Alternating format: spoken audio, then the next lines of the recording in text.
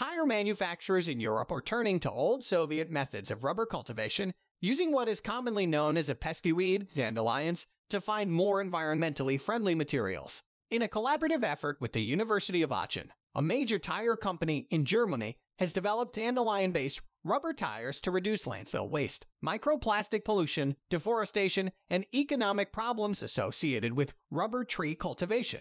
So what's the story behind dandelion rubber?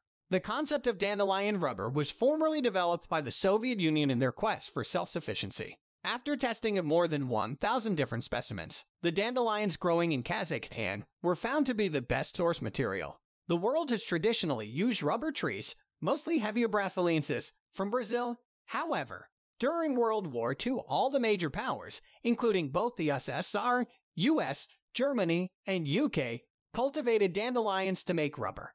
During the post-war era, demand and supply gradually returned to Brazil and eventually to petrochemical tires. Why dandelion rubber? There are now dandelion rubber tires produced by Continental Tires called Taraxacum, which is the genus name of the species Taraxacum.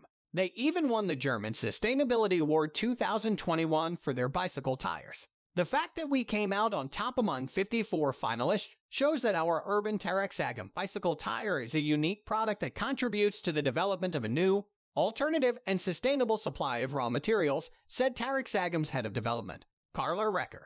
In some cases, dandelion tires outperform natural rubber, which is sometimes blended with synthetic rubber. Since dandelion can grow practically anywhere, it needs very little accommodation within a country's agriculture profile. Researchers hypothesize that dandelions could even be grown nearby polluted sites, such as industrial parks. Further, the only liquid additive required during the rubber extraction process is hot water, as opposed to Hevea, which employs organic solvents that could cause pollution if improperly disposed. In addition to providing first-season food for dwindling bee populations, dandelions are also good for making coffee. Dandelions may be fun for blowing apart, but now it can be used for much more and protect the planet.